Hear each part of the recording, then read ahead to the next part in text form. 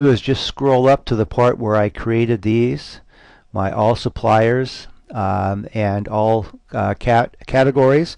I'm going to copy that. I just did a copy. And I'm going to come down here and I'm going to paste it right in front of the return view. So that took care of that. And before I return the view here, I'm going to paste it again. And down here before I return the view, I'm going to paste it again. Now obviously there can be some refactoring taking place here. So what I'm doing is I am repopulating these two select lists before I return to the view. Now let's try it again. And here we are, so let's create a new one. We'll make a mistake this time. Let's go to Bill Beans number 2. That didn't get created last time. And let's leave these drop downs the same. Let's say, again, a box. Let me have a unit price, which is non-numeric. Units in stock, 3. Units on order, 6. Reorder level 2, and discontinued, false. And click on Create. Now remember, we have a problem here with unit price. So here you see that we had an error displayed. It says create was unsuccessful. Please correct the errors and try again. And notice that down below here we have a highlight on unit price, and we have a little asterisk. Now this is coming from the error summary at the top, and this is the asterisk that was displayed in the validation.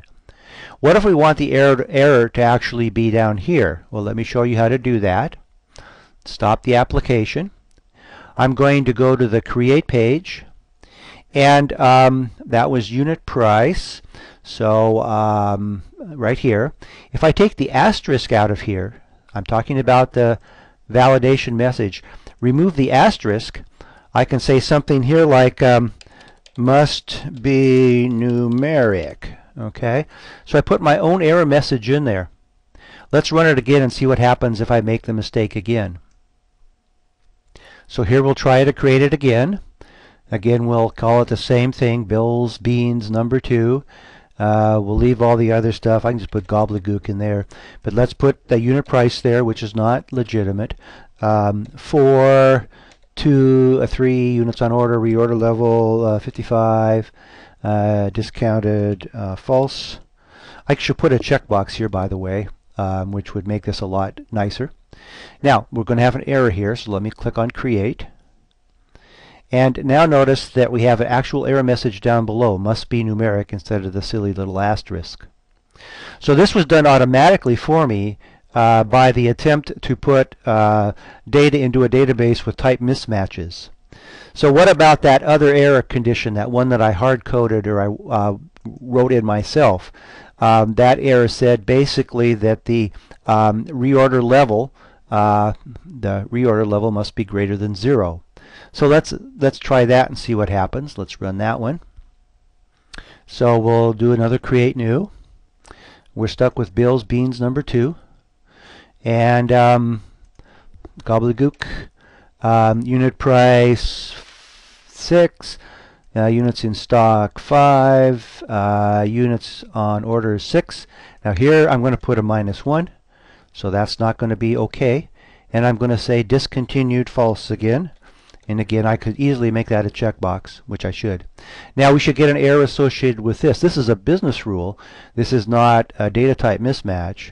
And of course, I have to write my business rule error checks as opposed to having the system check that. So let's see what happens. And now you can see that create was unsuccessful, blah, blah, blah. Reorder level must be greater than or equal to 0. And it points to the situation down there. So that takes care of the fundamentals of creating a simple application.